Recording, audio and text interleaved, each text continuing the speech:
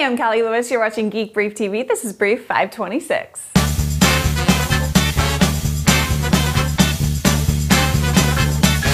In order for someone to out-Google Google, they're going to either have to deliver better search results or a very different search experience. So far, the search experience has been based largely on words and phrases. Algorithms created by all the different search engine companies attempt to filter out the nonsense in order to give us the best results they can. That often works just fine.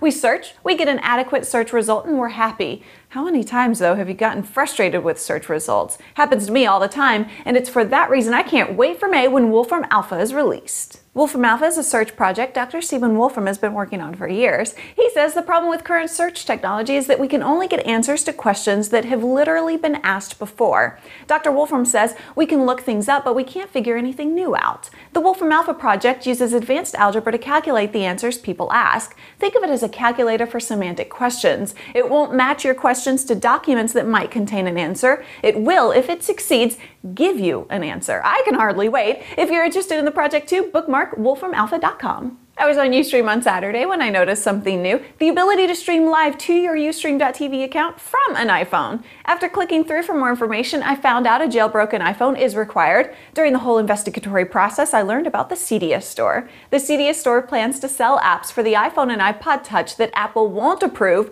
with the same revenue split with developers that the App Store provides. The store's founder, Jay Freeman, says his end goal is to give iPhone users a choice. One of my favorite products in the world is the iTV Hybrid from Elgato. It turns a Mac into a personal video recorder and a TV. I'll be talking more about it in an upcoming episode, but this particular brief is about research, stuff that's in the works. While iTV is an external antenna system that connects via USB, Intel researchers have been working on a balanced antenna that can be installed inside a notebook, so we'll eventually be able to watch TV on our notebooks whenever there's a good digital signal. Intel is also working on a project called multi-client display linking. We've seen a hint of what this is all about on an earlier brief, but we're a little closer to seeing it in action. Imagine you're meeting with 5 other people at a coffee shop to talk about a project. Multi-client display linking will make it possible for the 6 of you to lay your mobile phones on the table to create one large display that takes advantage of all 6 of the smaller displays. One more. A guy, I think his name is Mitch Becks because his blog is called Mitch Becks Online. Anyway, he loves his Windows Media Center and had an idea to build the world's largest media center remote control.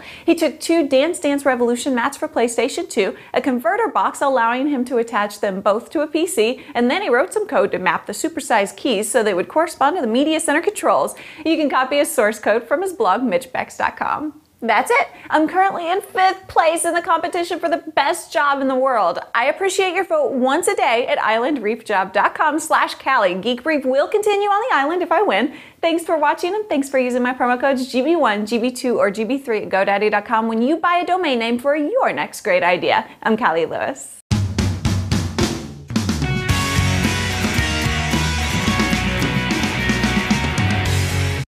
Ow, I just looked into the light. I'm not a moth. Don't call me a moth. Dave Gurley. Stop.